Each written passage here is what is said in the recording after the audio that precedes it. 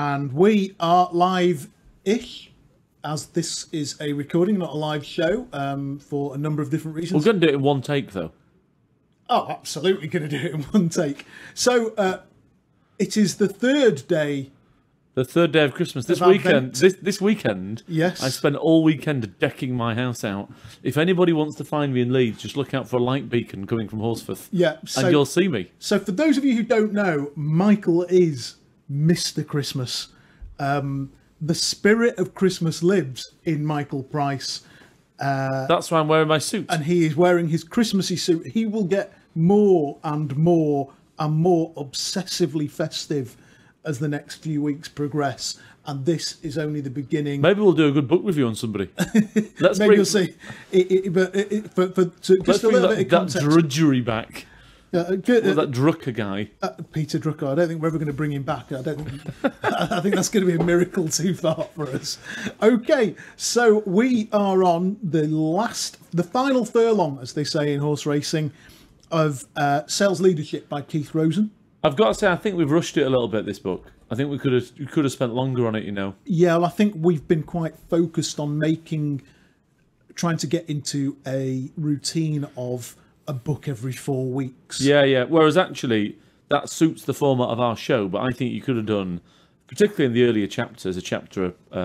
Agreed. I felt particularly the first 3 chapters, where actually, if you look at this book, the real meat is for me. It's waning a bit now for me. Yeah, me too.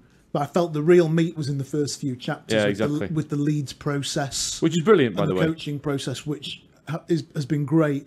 I felt like some of these later chapters, for the first time, I think later on in one of the chapters that I've read, I felt for the first time in this book, unlike I have with every book where it's been rammed down my throat, I thought, you're holding a bit back on me now, Keith, so that you can sell me some training. But only once, which has been very pleasant in comparison to a lot of the other books. I can tell a lot by how much I've liked the book, by how many notes I take. And I always have a little bit of a refresh before we get together and do this. Off, we both sit here, don't and we? I think I've not written many notes in this chapter. Really? Yeah. So which one in chapter 10? Chapter 10, Mindful Coaching, the inner game of coaching champions. So, yeah. I think where we're getting here is now what Keith refers to as the inner game of coaching champions. And I guess it's about coaching oneself to be a good coach. Yeah, this is about what makes the coach good. Yeah, and it's an interesting one. You know, I use my sports analogies. They had a big shake-up at Leeds Rhinos this year, and one of the positions they actually put into place was almost what they've referred to as a director of performance, whose job it is to coach the coaching staff. Right. And his job is to make sure that the coaching staff are developing and not stultifying. I think that there was a lot of remorse at the fact that a previous incumbent had done a very good job but burned out in the end and had stopped doing anything new or fresh, and it cost him his job in the end. So I do think that there is an extremely important case for who is coaching the coaches, and is the coach coaching himself. Well, so I do think that the chapter itself was valid. I haven't got that much out of it. For me, there's a lot of it was very early on, where we're talking about how to identify and eradicate costly assumptions and about assumptions in communication. And the first thing that I wanted to pick up on was Keith talks about mindful coaching. And I think that if we meet Keith, I've got £5 that says next week, if I say to Keith, are you a man that meditates, Keith? I've got £5 that says yes. Because I think what he's very into is being mindful of and aware of one's own communication, which is very much a byproduct of one's own mindfulness, but he hasn't quite rammed mindfulness down everybody's throat. Well, I don't know. I think mindfulness is just a very fashionable... It's a very sweeping term. Well, it's a very fashionable thing to be into now, isn't it? He says here, assumptions can run so deep in our daily thinking we don't recognise them because all we see, if not challenge, are assumptions disguised as facts that we believe to be true. Yeah, that's great, and I get that. For me, I wrote here that assumptions are the only way that we make sense of the universe. If we didn't assume things, we'd all be in a nut house. Yeah, you're right, 100%. And we need to make assumptions. So assumptions are based on experience. Yeah, and I think I just didn't quite like the way it was worded to an extent. It didn't quite gel for me. He talks about assumptions being such a widespread problem. And I wrote, I don't necessarily believe that the assumptions that we make in our communication are a problem. They're just more of a thing. Yeah, I mean, he part of the wrote down game. all these 33 different assumptive-driven words to challenge. And I thought that was very useful, actually. Yeah, no, since I know them. Well, yeah. I'm making an assumption based on the fact I know them. Yeah, okay. Based on what happened before. And well, what Yeah, it's not a bad steer to take. I actually wrote here, he's put tip from the coach, get your head out of your assumptions, which is useful. And do you know what? If I was never been trained in anything around linguistics or language, then yeah, I would probably be more excited reading these than I was. For me, I think that he's into a topic here in the book that's another book. Oh, definitely. Another yeah. book by another much more qualified author, particularly around NLP. So what he's really talking about here are the delusions, distortions and generalizations that we have. And actually, if that's an area of interest to somebody that's listening, I would swat up more on the meta model of communication under the auspices of NLP, where you'll really start to use people's language at a much more precise level. And I think that's a little appetite whetter, but that's just such a much bigger topic than how it's been covered here. And then he talks about shift your questions to focus on what's right. And I do like this about reinforcing positive behaviours about a sale that's been done. But what I didn't like was... Yeah, that was just a win analysis, I thought. Well, what I put was I like it, but for me that's the basis of a sales meeting presentation, not something you would do with the salesperson straight after the deal. Well, I don't know. I thought that was quite well timed where he put it there. Actually, I must say. What where you would do that? So would you just sit down with a person and say, "Listen, great deal, well done," and then you would almost go into a coaching call about getting them to reinforce the positive behaviours that they've done? I wouldn't have done that to reinforce the positive behaviours. What I would have done is figured out why we won it and how we can then replicate that into something else. Yeah, that's because you're doing that from your standpoint, aren't you? Well, what other standpoint should I do it from? Well, what Keith's saying is you would do it from the standpoint of Oh, I disagree with him then. reinforcing the positive behaviour with... Well, I disagree. individual Well, yeah, concern. he's probably right then. That's not how I read it. Maybe I misread it. That's not how I read it. Well, he's saying build a world-class sales team, reinforce the behaviours you want them to engage in. Turn your binoculars around and start magnifying and focusing on what they're doing right, more often than what they're doing wrong. Yeah, but I didn't think that was so that you were anchoring to them that to them. I thought that was so that you could figure out how you could replicate that again in another sale or another model. No, he's going to try to reinforce the behaviour. Fair enough. Okay. And then phraseology, one word away from a coaching breakthrough. Where he's getting into now is getting people to be much more mindfully aware of the language that's taking place in the coaching conversation, isn't he? Yes. And what we're into, again, as I've said just before, is I think this is a much bigger topic. What amazes me is how few people study this at a subject level. For me, it's the fundamental essence of salesmanship. See, I just don't think it is. I don't think it is at all. And I'll tell you what I base that on. Understanding what people say, understanding how people act, understanding what makes people tick. It can't be because I've met and placed so many people that don't fall into that category. No, but we've talked about this before, and that's because we work in an anomalous industry where actually, whilst the earnings are high, actually often the quality of salesmanship is lesser. Yes, and we are producing this book and this content for our market. Yeah. So actually, if you're a bread salesperson in the FMCG market, they shouldn't be listening to this. It's not relevant. We're discussing this book in the context of our market. Yeah, we are. And actually, if you look at who recommends this book, Oracle, Yeah. Salesforce, whatever else. So I'm saying in the IT salespeople that I've met in 18 years of doing this job, it's going slightly off tangent here, I don't think that many people really think about the language in the way it's used. I think hardly any do. Tell me if I'm wrong, but I just don't think they do. But and I don't think that makes it important as a coaching. I don't in the 20 years I've been doing it, I don't meet many that have anywhere nearly a sufficient focus on their own personal development. Yes, I would agree with that as well. It's slightly unfair because some of the very best do. Usually. I think what happens a lot of the time is... It's usually a dividing factor. Yes, I think what happens a lot of the time is training is provided at a corporate level. Yeah. And some people pick on it and some don't. And then there's another segment who just go out and do it off their own back. They're normally the ones... But they're very few and far between. Top. And that's my point about sort of Keith's model about phraseology and all the rest of it, I just glanced at it thinking, well, no one's going to do this, Keith. No, I don't think so either. I think it's great, great. but just It's no one's gonna do great it. content, and it's correct content. It's 100% and right. it's entirely valid content, and it's content that if you were interested in self-development and if you really are motivated, it's a rabbit hole. If you paid me by the hour, I would say that's a rabbit hole every top-class sales guy should go down at some But point. they just don't have the time. No, because it's a big rabbit hole. Yeah, they don't have the time to do that. It's a big rabbit hole, and it's an expensive rabbit hole to go down from a training And perspective. actually, You know, you've you're got to have a into- coach and a salesperson, both of whom have got the good enough grasp of the language. Yeah, and maybe it comes down to the way that we're training and developing salespeople in general. I mean, that's a big bugbear for me.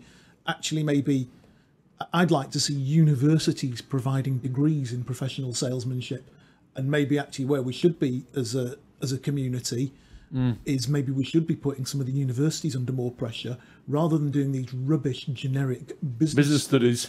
business studies degrees. Sounds like that my are degree, nigh, that. nigh on useless.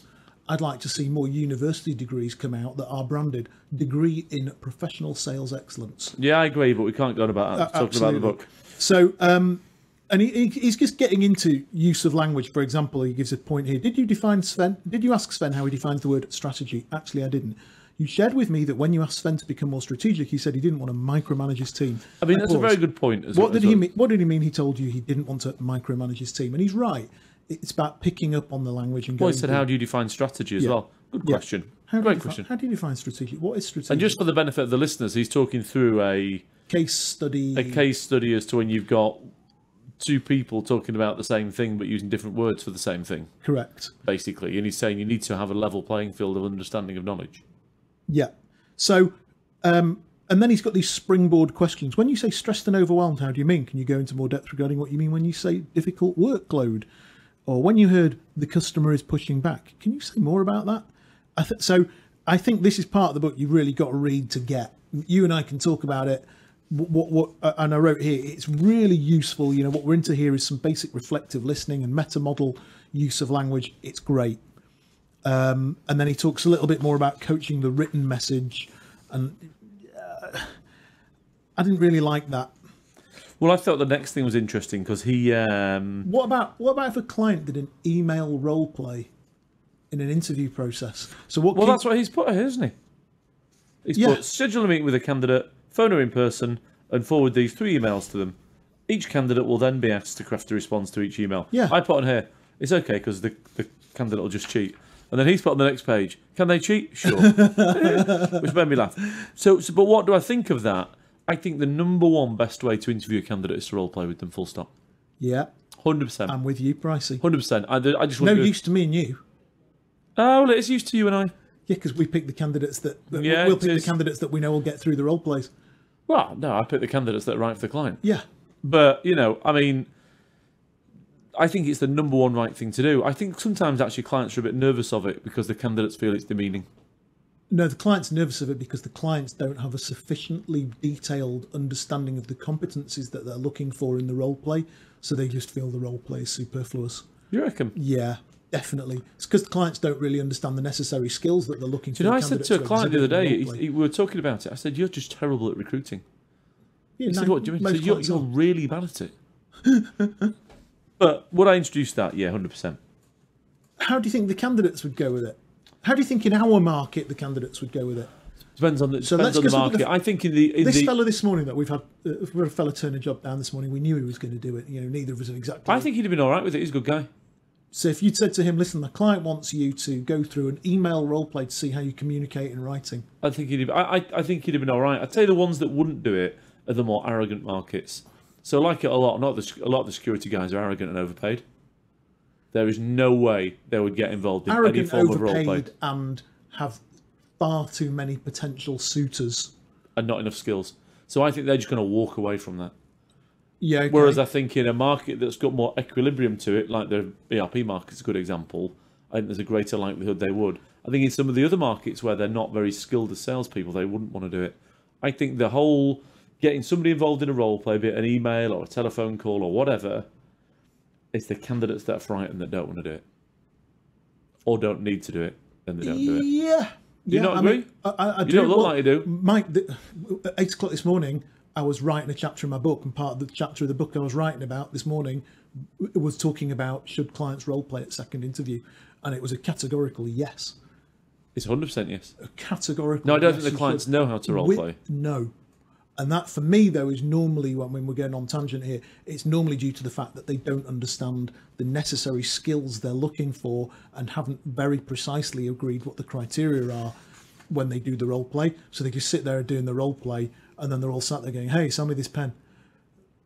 Oh, yeah. So let's talk about time management. Again, I mean, Keith here, he's got a bit of a section on time management. I know what you're going to say here. Go on. You're going to totally fundamentally disagree with coaching time management. Yeah, 100%. Me too. And I think if you're going to cover time management is a section in its own. One, it's a whole... By Stephen Covey, 7 Habits. Keith's written a book on time management. Well, it's not going to be as good as Covey's. Or getting things done. I hate getting things done.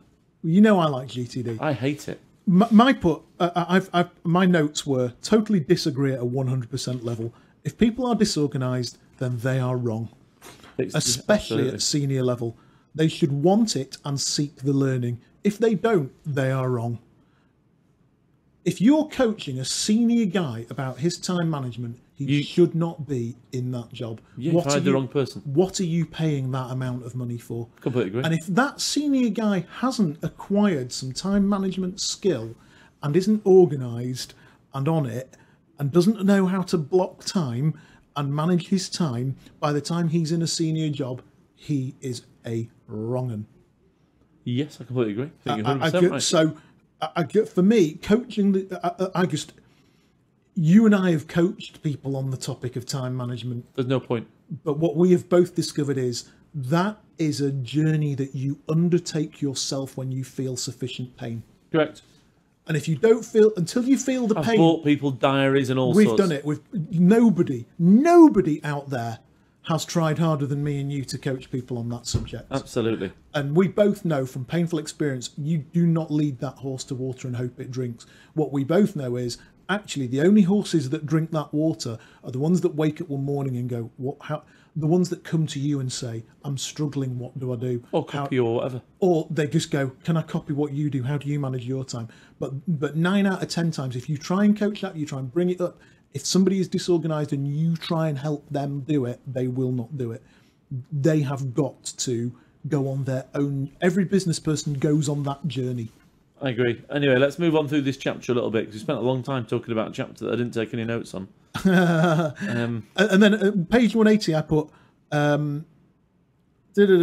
support time management and productivity. I actually got plugged for another book. Fair enough, Keith. It's about time. I didn't have a problem with that he's actually plugging his old book. I thought you've been very, very. And what good. do you think about this last one then? Can you coach fear and confidence? What page am I on? 184. Go on, just give me an example. I just thought it was interesting. He's put, notice that the topics discussed in this chapter are not easily identified as coaching moments, which are typically identified as either problems to fix or skills that need to be worked on. Managers have no idea how to approach these conversations or development opportunities. And then he goes on and talks a little bit about 2 of the coaching topics worth putting in your line of vision are confidence and fear. Every manager I've met has a hard time approaching these topics. And I just thought it was, we employed a guy who worked here for quite a while and then went off the boil a little bit and left, really. And I always thought he was a confidence player. Yes. And I thought, can you coach confidence? No, you couldn't. I think a lot of that, well, he's written a point here about a lot of it falls more under REQ. I think a lot of that is personal awareness and observation and getting to know the individuals that are in your gang and that are in your team and knowing. Oh, so do you think Keith would have said if you understood them properly? Yeah, I think so. Them? I think if you give a shit about your team and you listen and you observe, you soon work out that one's a confidence player, needs praise. That one doesn't care. It's about actually knowing what makes people tick, doesn't it? Yep. So that particular individual we were talking about, he was a real confidence player, wasn't he? When he was up, he was really, really, really... He was unstoppable. Yeah, just outrageously talented when up, but easily deflated you could knock him over with a feather often. Yeah. And half the battle as a leader of that individual and concerned was working the confidence and just generally almost spinning the plate of confidence to stop it falling over, wasn't it? Absolutely. So what's the next chapter then? Know your players, transforming talent through observation and feedback. He gets onto one of my favourite subjects here. Okay. I put at the top of this chapter, I wrote, this book doesn't talk a lot about leading the group. It was just an observation I made. I sat there reading it and I thought, it doesn't really talk about leading the group, leading the team. It talks about leading individuals or coaching individuals. But I don't feel like it really talks about leadership in the bigger context. Peter Drucker would talk about leadership in a different way, I think. Yeah, I mean, I don't know. It's not in the book. It didn't come into my head. I didn't make any reference to it. And then what we're getting into here, chapter 11, is know your players, transforming talent through observation and feedback. And there's a question that he tends to ask managers. How do you determine the root cause as to why someone is a top performer and why someone is underperforming? And then what we get into here is a deeper dive into that topic, really, isn't it? Yeah, very much so. So he talks about 3 ways: evaluation and inspection, conversation and observation. Yes, absolutely. He mentions a little bit earlier on. He says, however, uncovering the why, the real root cause of the issue, or the who, the often very elusive, limiting thinking, assumptions, values, or outlook that drives people's actions and behaviour. It goes on and on. He basically says, figure out what their why is. Yeah. And that's one of my favourite topics, that actually. If I had one piece of advice to give the people that we hire for, I'd say you've got to find out what their why is and why it is. What, as an interview strategy? As an interview strategy. Or as a leadership just strategy? All over, I think it's really important that. Okay.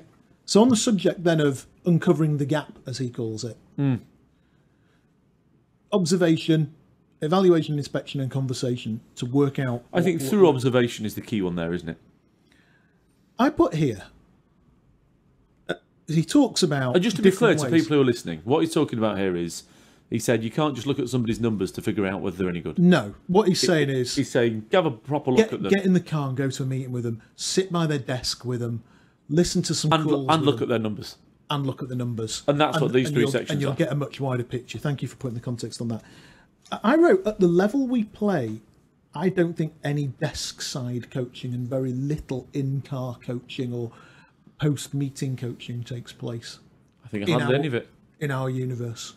I think what most people are doing is as Keith has talked about it rightly, is managing the spreadsheet and not the... Yeah, well, this is a wider conversation, isn't it? Because actually, for our market, senior IT sales, if I'm paying somebody 100k, I just want an outcome. Yeah, if I'm paying 100k, should I really have to get in the car with you, come to a meeting... And look at your diary? Or should I, show me your diary, let's have a look if you've blocked some time out to work on that tender, and B, should I really have to come to a meeting with you and then sit down in the car and go, so, tell me about how that went, what do you reckon? And do a coaching session. But in general, should you do that? Let's say you had a team of FMCG guys... Should you be through observation? If I was running a team of 40, 45, 50k sales guys, I'd be out on the road with them all the time. I'd be out on the road with younger ones than that, more junior ones than that as well. All the time. Sat in the car with them, talking to them. All right, tell me about that. Just getting to know them. So he's right in that, I think. He is, but I just... I think observation is the key to that. How do the salespeople interact with their prospects? I just think in our universe... I don't think a lot of that is going to go on. Oh, definitely not. Or goes on. For me, the best coaching tool is the call recording. Yes, it's interesting, isn't it? Because the people that don't want you to record the calls are normally the ones not doing a good job. But what I have also found over my own career is if you can get some really good call recordings, you can sit a salesperson down with the call recording, you can press play and say, you stop the tape when you want. And they will know. Anybody that's not completely stupid will go, what you find is you run the tape. So I've done loads of these. They run the tape and they go, Oh, well, listen, Johnny, when I used to play a lot of golf, I used to video my You golf swing. video your swing. I don't need a pro to tell me what to do. You don't need the pro. You go, oh, what am I doing that for? Exactly. So if you're half decent and half motivated and you put the tape on, they'll go, oh, I can't believe I've done that. And you go, you can't believe you've done that. And they go, oh, well, I just can't believe I asked the double question there. I asked them two questions at once. Ah, okay. Tell me about that. And the coaching sessions are incredibly So you're easy. talking about observation. Anyway. Yeah. So I think those coaching sessions are So then very Keith easy goes to on do. to say, coach the person, not the spreadsheet. And it says, data doesn't assess skill set, acumen, core competencies, best practice, knowledge, communication, attitude, consistent execution of your sales process, so on and so forth. And he says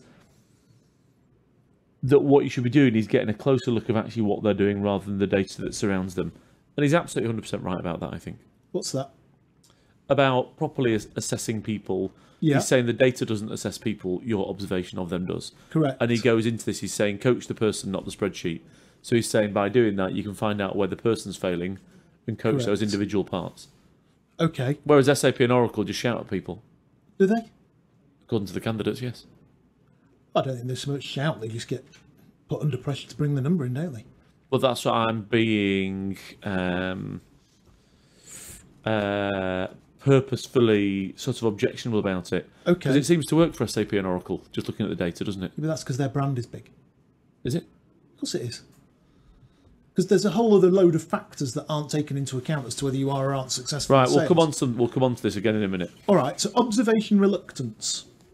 Do you know, my issue is A, should I be observing a 100k guy or an 80k or a 70k or a 60k basic salary salesman, point one. B, I think it's about the economics of the situation. And what I mean by that is, I don't think people want to be observed and coached. Why? They don't want to be observed or undermined. And more than anything, I think that there is such mobility of labour There is at the moment. in the current job market, and some of the people that we work with can potentially be so precious that if, apropos nothing, a leader did say, do you know what, I am into this coaching malarkey, and it is actually how I'm going to roll, and I am going to start going out on the road with some of these guys, I think the mobility of labour is such that it makes people precious to be observed. I agree. It's the economics of the scenario. If we were in the depths of the recession, people would be saying, come out on the road with me, boss. Yes, I agree. It's going to bring me to my summary of the whole book in a minute, this. Much Okay. more early than I want to. I do like the word enroll. Keith's got me bought in on the word enroll. If I take... I'm just saying that from this next title. If I take Enroll one... people in observation. Just enroll people in everything. It's about getting the salespeople, people that work for you, to agree with what's happening. If I take one thing from the book, well, that's what I'm going to take from it, actually. What, to be less dictatorial? Yes. I'm not dictatorial, I just don't care if people don't follow me. It just doesn't bother me at all. I just think, listen, I'm going to tell you what to do. If you don't want to do it, that's fine. I taught my daughter to ride a bike this weekend. If she didn't want to listen to me, she'd just fallen off, hadn't she? But I like his idea of enrolling people. Okay. Anyway. And then there's some other good stuff here. Effective feedback starts with self-assessment. And he's talking about the ability for the manager to tailor feedback specific to each employee is a distinction of the best coaches. Explains why coaching is often superior Well, to he then training. talks about the 5 questions that get Yeah. asked. I think that happens all the time. What's that? Those 5 questions. How do you feel the call meeting went? What did you observe? How did it feel when delivering your presentation? That's the standard question a sales manager asks, isn't it? No. Do you reckon? I don't think it is. Oh, I do. I think what happens most of the time is they get in the car and they start off with, so how did that go? The sales guy goes, it went all right. And the guy goes, yeah. And he says, and then at that point, the sales manager gets into, well, you should have done this and you should have done that and you could have done this and you could have done that, which is what Keith is saying. And actually, more often than not, most sales managers tell the poor sales guy, if you'd done this and done that and done this and done that, you'd have been all right. And then the sales guy sat there, utterly, frankly, crestfallen in his car, thinking, thanks for that. I feel shot to pieces now, even though actually the sales manager did it with really positive intent. The poor guy's taken down 2 or 3 confidence notches when actually he's not run too bad a meeting. The guy himself wasn't that happy with the meeting anyway, whereas actually that framework and those questions are really beautifully worded. How do you feel the call meeting went? What did you observe? How did it feel when delivering your presentation? What did you sense from your prospects, clients, who you were delivering to? What did you do well? Where do you feel you got stuck? What could you have done differently? What, if anything, do you need to improve or change to achieve better results next time? And then I think the bit that I think is key there is obviously to get to an accountability point after that session. I think it's dead easy to go out on the road with somebody. All right, tell me about this, tell me about that. Run a really good script like that. How would you rate yourself regarding achieving the objectives of the meeting? And then actually have somebody say, well, actually, maybe get to a point in the coaching conversation where you don't then get into accountability. And I did think this chapter could have just leaned a little bit more on going back to, it's great observing, but you've got to get some takeaways from your observation, and you've got to make those accountable. Otherwise, there's no point in doing the I didn't really understand his model, actually. No? Just didn't get my head around it, actually. How it sort of works. I read it 3 or 4 times. On this page 194. I think it felt a bit like a diagram for diagram's sake, actually. I didn't get that into it. Did you not? I just couldn't understand it, really. But it was a good diagram, I'm sure. Well, it took up a bit of page I didn't have to read. Yeah, and then a good tip from the coach: when sharing your observations, don't share more than 1 or 2, depending on how major a change they are. Save the rest for another joint sales call, or suggest bringing these topics into your next coaching session when you've got time. I thought that was a really, really pertinent point. I've done it myself, where I've sat there with somebody with like 11 things, and the poor individual's walked out just thinking, I've done it, I know I've done it, where I've done what I thought was a coaching session, where people have walked out less confident than before they walked in. Well, it's interesting. There was once this thing about Nick Faldo, and he had some swing guru who told him that he had to remember 34 different things in his swing. That's the same, isn't it? Of course it is. It's like rugby coaches. They never give any individual player more than 1 or 2 instructions for a game, because they're rugby players. Right. But they're human beings, aren't they? Yeah, exactly. Under pressure, you can only remember so much, can't you? Absolutely. So where are you at now? So he's talking about other things you can observe, which I think is really useful, that are indicators of performance, skill, where the salesperson's at. So he's talking about things like CRM usage. Do you know what's interesting? I put CRM usage. Do you know what I've always noticed? What? About people that are on the verge of doing a bad job for us? The notes that they take are poor. I think you can tell a lot by... Yeah, I do, yeah. I think you can tell a lot by somebody's state of mind in terms of what they are willing to leave in the CRM system. It's a marker in my own mind myself. Of the discipline. Yeah. Of making good notes. Yes. Because it takes time. Yes. It's a combination of things, isn't it? One, I'm under that much stress and pressure, and I'm that freaked out. I'm going to do a shit job and rush through it. That my brain isn't functioning properly. Yeah. 2, I'm disengaged, so I'm not functioning properly. Because I'm disengaged, I'm under that much pressure. Yeah.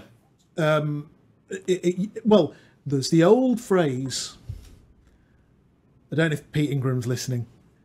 I remember once him turning up at an office that I ran, and he literally ran his finger along a windowsill. And he found dust on his finger, a big thick layer of it. Right. And he looked at me and he went, well, now I know why you're not billing anything over here. That's the same, isn't it? It's about having pride in that which we do. And then he got in his car and went home. Literally, it was only there half an hour.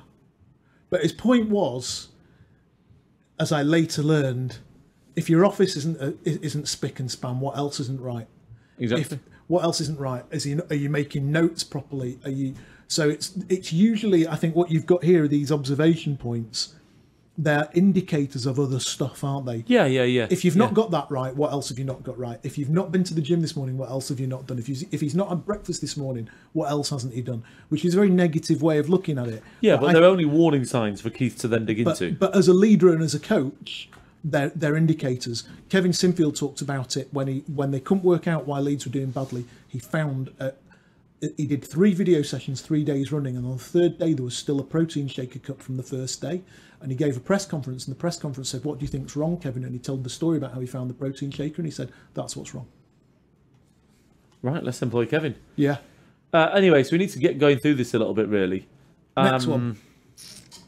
I just wrote all sorts of things here, really. I'm on page 199 about coaching and development. And I think he put some example scripts in here that I think are great. Really good. Yeah, really good, actually. I'd use those scripts, I think they're a lovely script. I'm not going to read it out, but, Yeah. Basically, Keith scripts it well. And if you read that 4 or 5 times, you took that into your next meeting, I think you'd have some good ideas in your head. Chapter 12, then. I started writing a summary on my chapters. I put, not a bad chapter. I think if you read the book properly, you'll know pretty much all of this stuff already. This is a long chapter talking about 15 different points that kill the coaching process. Okay. He has covered every single one of them already. They're really good, though. They're a good summary, but I mean, come on, man. They've all been covered. Okay. Toxic tactic number 1. 9 painfully stupid, disempowering words to stop using. Already covered it. Won't, wouldn't, shouldn't. If I couldn't be bothered, I'd have referenced the other pages. I like that. But, I'm a big fan of not using I don't dislike it. But I think at some point, in any book, be it this or any other, if they've said it, they've said it. I don't think he has said it earlier. Oh, he's said it 1,000 times. What? Right, let's find the chapter. You can keep reading through it if you want. Toxic tactic. Here's one for you. Toxic tactic number 2. Are you coaching people or closing them? He's already said that. Yeah. So he's right, obviously. Here you go. And the problem focused questions. I actually heard. I won't go into too much detail, but I actually observed a sales call in between a sales leader and a salesperson last week. I was present when it happened, and it was on speakerphone. And in this call, there was a conversation about a deal taking place. The deal's near the, as one person once rather pleasantly euphemistically put, near the vinegar strokes. And it's close to coming in, but there's been some slippage in the deal and a little bit of feature creep in the solution. And the sales leader concerned, all he cared about was holding a witch hunt as to why there had been feature creep and why it hadn't been qualified. And I sat there, particularly in the context of the fact we're reading this at the moment, and I wanted to grab the phone and say, mate, you're bringing no value to this conversation, son. You're doing my nutting now. But I couldn't, because I wasn't meant to be in the room whilst this call was taking place with this particular sales guy. But he's right. Why didn't you close the deal? Why aren't you going to make your number this quarter? Why can't you improve your relationship with partner X, customer Y, peer Z, direct report X? Why didn't you qualify it better? They're valueless questions, and the only thing that they do is bring people down. God knows I know it. I've done it. Yeah, I mean, obviously you're right. Obviously Keith's right. Yeah. But that's this chapter. I've just read it and thought, yeah, right, fair enough, you're right. Yeah, okay. And then he's put toxic tactic number 3, coaching in your own image. What about patience, Pricey? Before on toxic tactics, he talks a little about people losing patience. Well, you can see why they lose patience. Well, you know I'm a man that has struggled over the years with that. So what's but you see, we're coming to my summary of the book in a minute, which is keep your shit together and ask some questions. No, I think Keith lives in this just ideal world. I don't think this is real world. I'll tell you now, Keith Rosen, he hasn't been a salesman, I don't think. Well, we've got Keith coming on the show next week. And it's a brilliant book, so I don't want to knock it. And I can't wait. Oh, me too. One of the things I'd like to explore with our guest is I sense that a lot of his clients are very corporate. They're massive. I was in PepsiCo. I was with PepsiCo in Denmark. Oracle, Microsoft. Correct. It was the Oracle in Ireland, wasn't it, in one of his examples? Yeah. Yes. And he was with Microsoft in South Africa. Yes. So good for Keith. He's got a good business. And do you know what? He's the coach's coach. And do you know what? His book's pretty brilliant. I've learned a lot. And do you know what? I've taken a lot away from this book. And do you know what? I'm using some of the stuff. And that, in and of itself, I think is a true accolade for me to give a book. But right now... We've been through a few in the show. This is easily the best. Where I've walked away, and if you said to me what was in that book a week later, I'd say I just can't remember. But your point is about patience. So let's put it another way. I'm a £10 million IT company. Correct. It's December. Owner manager. December is the end of the financial year. Owner manager Oh, I know. Let's just have a nice cup of tea and talk about your deal. No, I want my deal flipping closed. And that's the real world, I think. It is, isn't it? And that takes us on to toxic tactic number 3, coaching in your own image. Well, what's wrong with that? I know. I've got somebody Didn't seem to hurt Pareto when they sold out for many millions. Well, it doesn't seem to hurt anybody, does it? I know. I've got this really, really good person who's really good at doing it. Copy him. Yeah, well, often you and I go to companies, don't we, where actually what you tend to find is the people are culturally so alike. Well, they hire in their own image. They hire in their own image. All the time, 100%. And therefore clearly coach in their own image. Must do. And you end up, you and they've got a lot of big egos. You go to certain companies and they have a type. Of course they do. There is a type. And that's what they pay us for. And they pay us to work out what that type is. They don't know they've paid us for that. They don't even know that they have the type. They don't even know they've paid us to find that. No. And the client doesn't often know that there is a type that goes to work there. It's just that's what everybody's like. And surely everybody's like this. But actually what they don't realise is they're not. It's just that you or I or another talented recruiter goes and rumbles it. And then they coach around that type. So I think there's a little bit more about that whole coaching in your own image. And also I think it's sometimes unfair to be as disparaging about it, because actually often companies you and I know that have been very successful where people have created an army of mini-me's. Well, look at QAS in the late 90s. Thank you very much. Look at CA. Look at PTC. Parametric Technology Corporation in the 90s, they created robots. Sensormatic. Oh, I can think of a decent one. IBM. The original sort of IBM sales training, but PTC was the one. They were an army of 24. Veritas, Salesforce, Oracle, Salesforce SAP. in the early days, not so much now. Oracle, not so much. Well, not at all now. SAP, not at all now. But if you look at Software AG, we're talking the American ones, though, really. But a lot of companies that have been very successful Veritas Computer Software have created armies of completely similar people and then coached them in their own image. Which is exactly.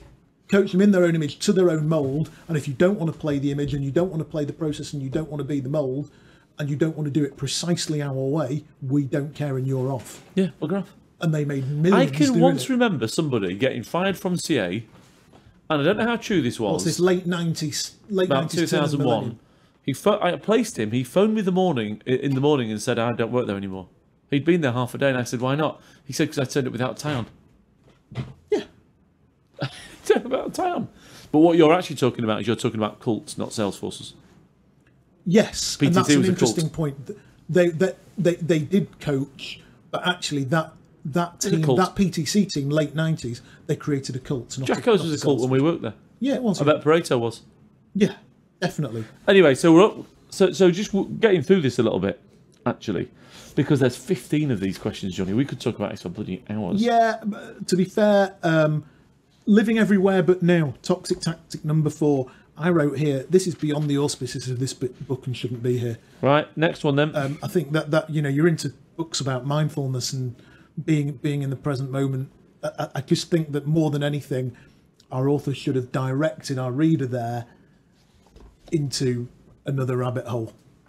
And about the whole concept of being present, be process driven to be present. Next one, coach one gap at a time. I think he's 100% right about that. Definitely. He was talking when he was at Google. He was doing a management workshop at Google. He's got some network, this fellow, hasn't he? Yeah, good for him. Yeah, absolutely. Yeah, you can't knock him. Toxic tactic number 8, in search of the perfect coaching question. I think that's a fair point. What, that you're always sort of linguistically looking for the perfect question? Yeah. Toxic tactic number 7. Missed that one for some reason. Coaching is for losers. Loser. Yeah. And his point there is... double dipping on questions. Toxic tactic number 6. Well, his point about the loser thing is, he said, surely you should coach your top guys as well. We should coach... I always read in a couple of different books, actually the person that should get you most attention is your top salesman. Because he's the one bringing you results. Well, yes, he's the one that gets the leads as well, I suspect. Yeah, surely you give your most attention to your star player. Make sure your star player keeps being your star player and buttering thy bread, lad. Toxic tactic Number 9, caring too much. Now that's an interesting one. Caring too much. You can't care more about the other person's job than they do. Yeah, fair point. He's got a point. He's bang right. Toxic tactic 10 is everyone truly coachable. So you should figure that out in your recruitment campaign. Yes. How did you end up with somebody in your team that wasn't coachable if coaching was one of your priorities? Yeah. Surely that was a. Surely you should have interviewed for that. Surely it was a competency that you brought up in the interview process and briefed your recruiters on. Toxic tactic 11. The coachee answers the question, not you. Well, obviously. Yeah. It's great here. Toxic tactic number 12. I agreed with. You're getting suckered by these two common phrases. I don't know.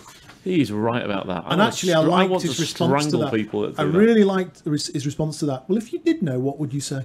Yeah. Brilliant. Yeah, dead simple. Or using the 60-second coaching strategy that we talked about. And the second one is I've tried everything.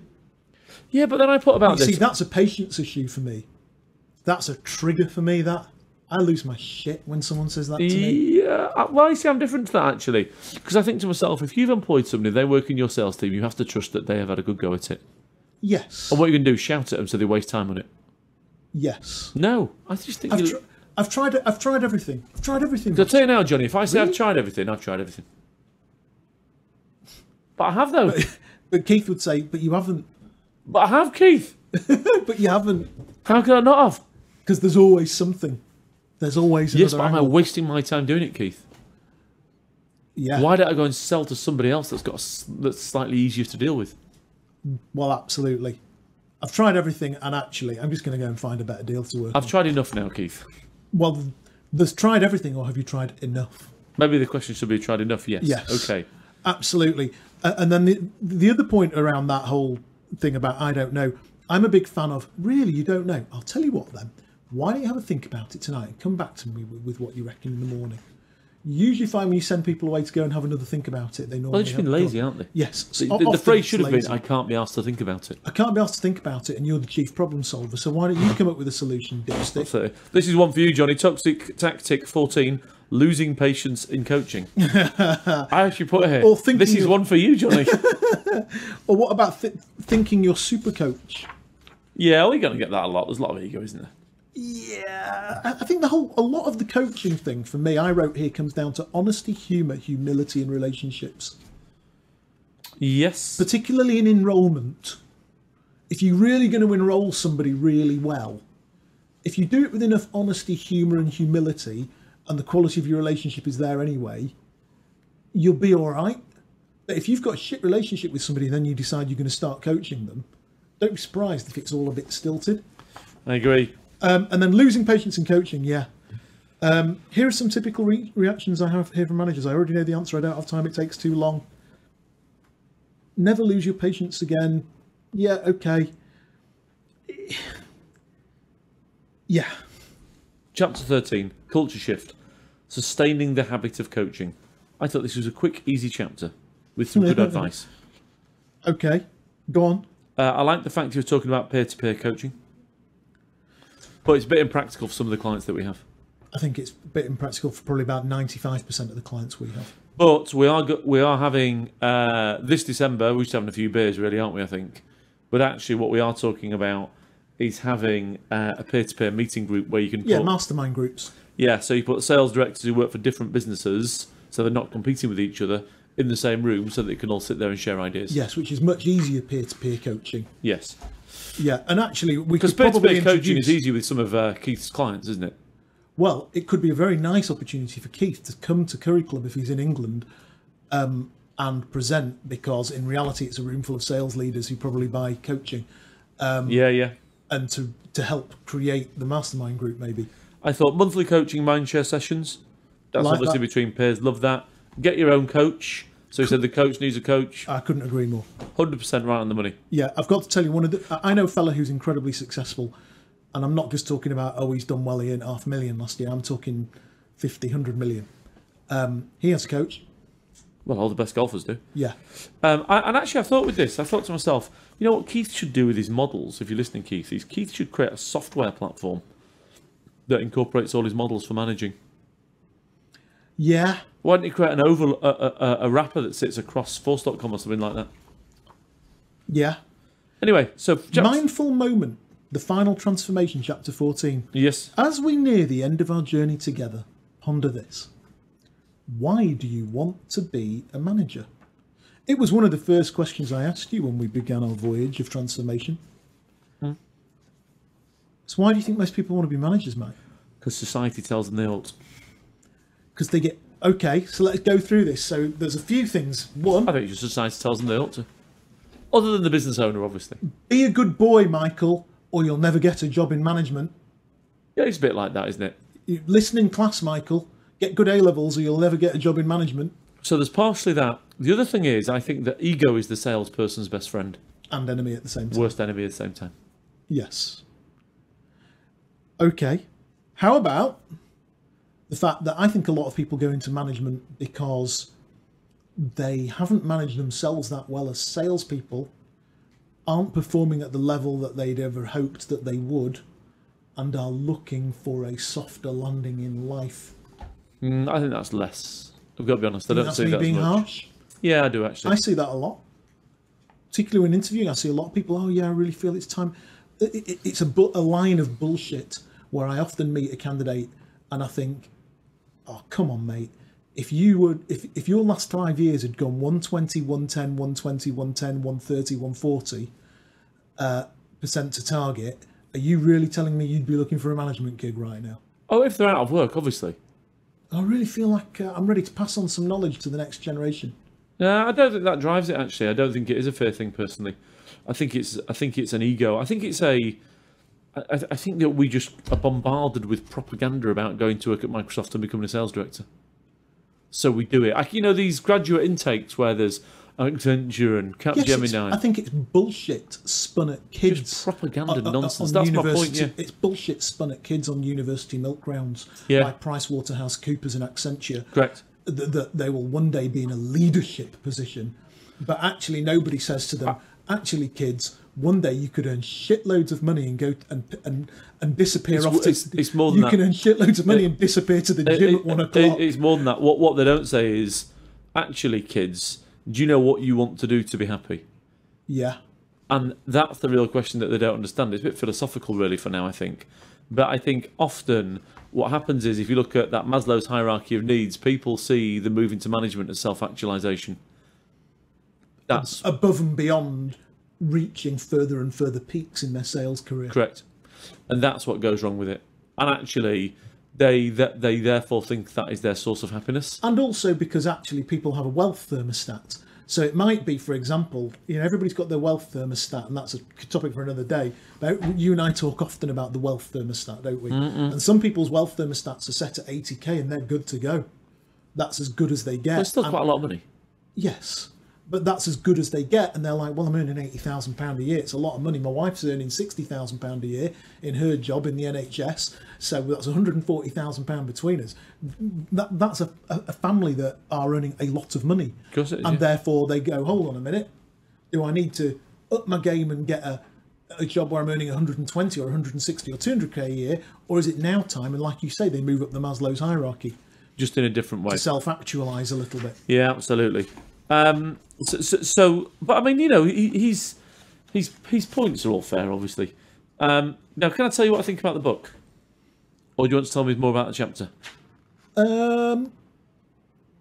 That's it. We're done. 7 Steps to Creating a Top Performance Coaching Culture was really good. Become the model of exemplary sales leadership. Bring this coaching habit and framework into your company, and then acknowledgements and about the author.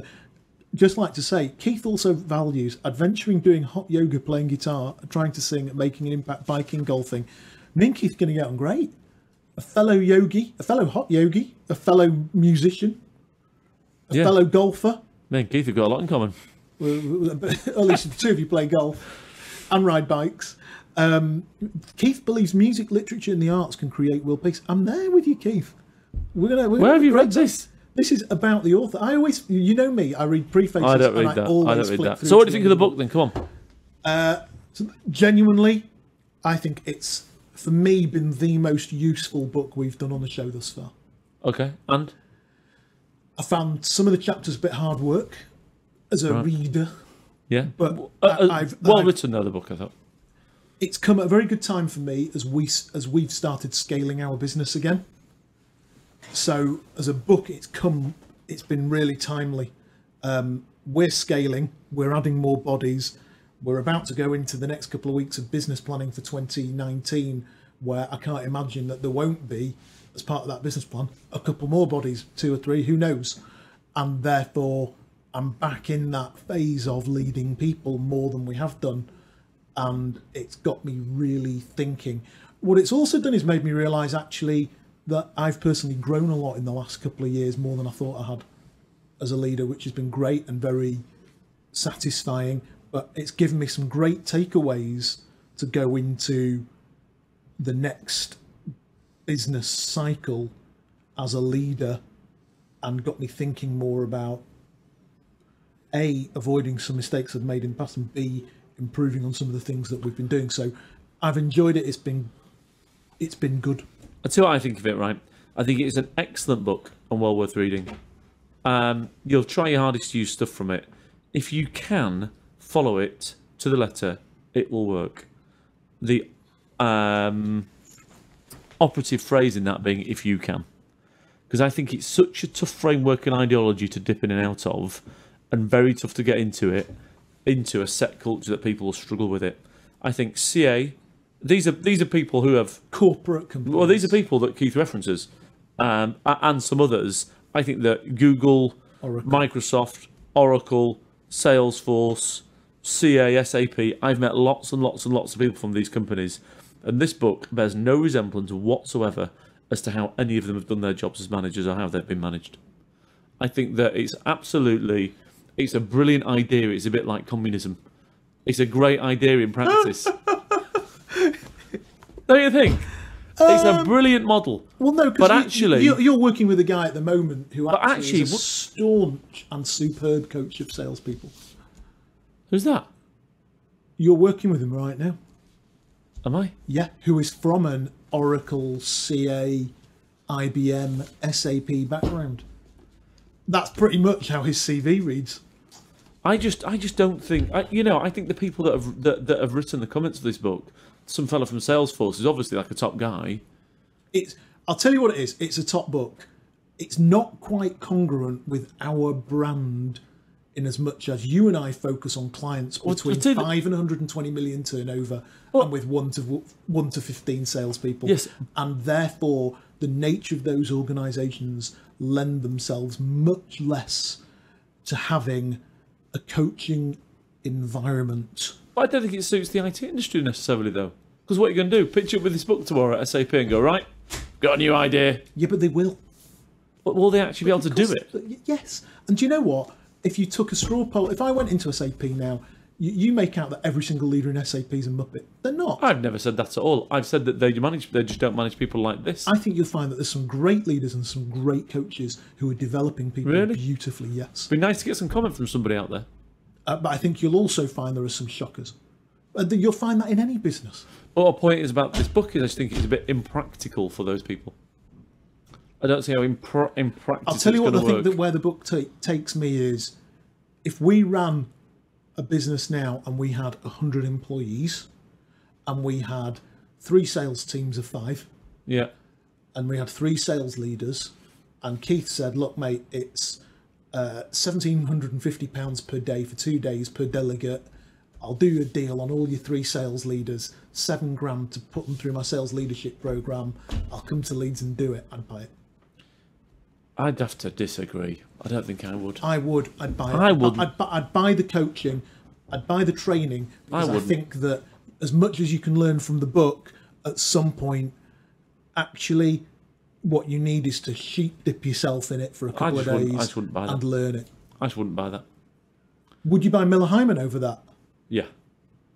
So you'd buy Miller Hyman over actually developing your sales leaders into better coaches? Yeah, Miller Hyman addresses a different issue. Okay. So why is coaching not important? I'm not saying it's not important. Listen, in an ideal world, you would follow that book. Yeah. But I just don't think you're going to get that into an organisation. What, a coaching for... No, I think the biggest problem is... That's just asking for a massive culture change. The biggest problem is And he does allude to it in the book, which is... Well, it goes about creating a subculture, which is a good idea. It's a good idea.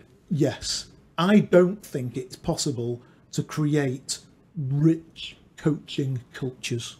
No, not in the high pressure that is sales. In the tech sector. I just don't think that's possible. I do think it's possible to create rich sales coaching subcultures. And I do think if let's just say we had 120 employees and we had 15 sales guys, all doing different sales jobs of different sorts. And I would pay for our sales leaders to develop as sales coaches. Why wouldn't you? But I don't think they'd be able to do it in the way that he wants it done. No, but nobody does anything that is ideally prescribed in any training that you send them on until they A, integrate the learning, and B, truly take it on board. So if you send somebody on a training course, if you put somebody on a sales leadership training course, how many people actually drink the entire cup full of Kool-Aid? But I think you need to drink the entire book with this. I think you can only take out very top line stuff. There's a lot to take in. But listen, I'm not knocking the book. It's a lot Is it a good book? And if somebody phoned me up tomorrow and said, listen, Mike, get a bit of whinge about that book, should I buy it? I'd say, yeah, definitely. Definitely buy it. I'd say, definitely buy it. 100%. Because actually, if there's a couple of scripts, particularly around the leads process, there's some lovely scripts, where if actually you copied them and printed them, and actually Keith does allude to going onto his website and downloading some of the primers. Yeah. I think if you copied and alluded to them, if you had them in front of you when you walked into a session with a salesperson, if you walked into a session with a salesperson and you thought, today I'm just going to use these questions, tell you what, if you did that with every one-on-one and had enrolled each person, used the enrolling scripts and said, listen, if you went to every salesperson in your team and said, look, mate, I've just been on a course. Are you not going to tell them you've let them down? No, I'm bloody well not. But if I went to every salesperson in the team and said, listen, I've just been on this course and it was really good actually, and I got a lot out of it, and I'm going to try and bring some of it into some of the stuff we do, because I think it might actually help us. So next time I meet, I'm going to ask a load of questions that I've already got written down. You all right with that?